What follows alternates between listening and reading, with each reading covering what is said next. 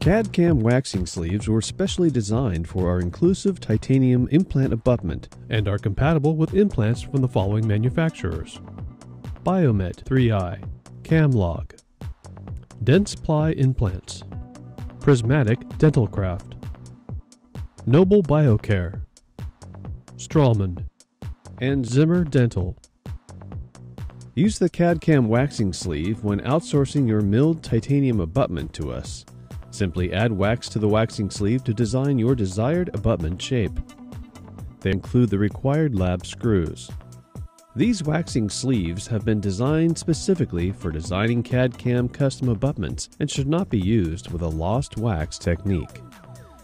To begin your abutment wax-up design session, first, select the appropriate inclusive plastic waxing sleeve for the implant type and size required. Once the waxing sleeve has been removed from the package, insert the screw through the top of the sleeve so that the threaded end is emerging through the connection to the implant. Place the waxing sleeve onto the implant analog in the soft tissue model, taking special care to ensure that the sleeve and analog are completely engaged. Once you are certain that the two pieces are fully engaged, use the appropriate screwdriver to tighten the abutment screw.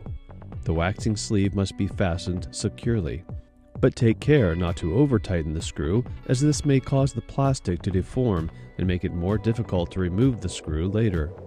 Next, use your low-speed handpiece to reduce the waxing sleeve to the appropriate height.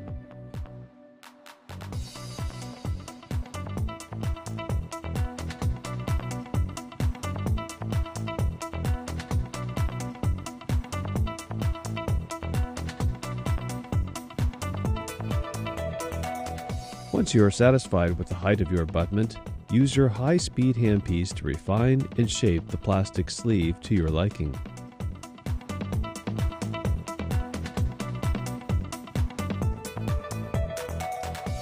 Before applying wax, make sure to remove all plastic debris from the sleeve.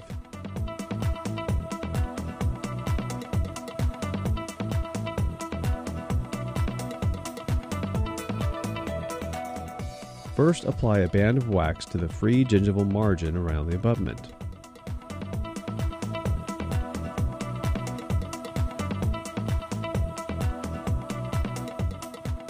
Once the wax is cooled, loosen the screw and remove the waxing sleeve from the model.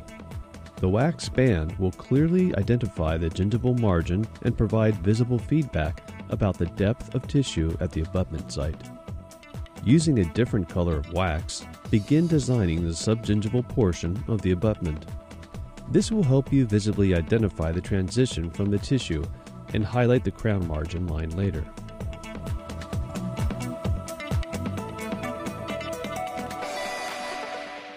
Continue adding wax to the wax sleeve until you've achieved your desired abutment contour and emergence profile.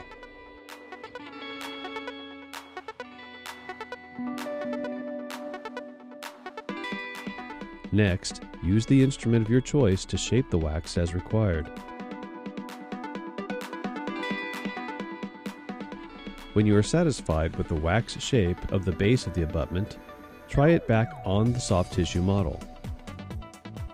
Once again, take care to ensure that the waxing sleeve and the implant analog are completely engaged and fastened securely with the screw. Before continuing on to waxing the top cap, make sure that you are satisfied with the fit of your abutment shape into the soft tissue opening. This may require a few additional adjustments. You are now ready to begin waxing the top cap. Apply wax as required to get the appropriate shape of the tooth that you are replacing.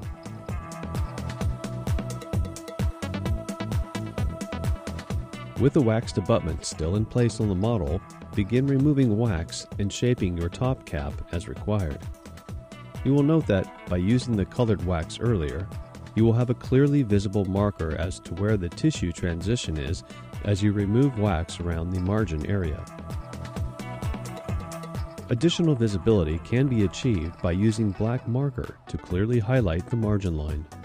Once you are satisfied with the design of the abutment, it is ready for scanning with your preferred CAD system.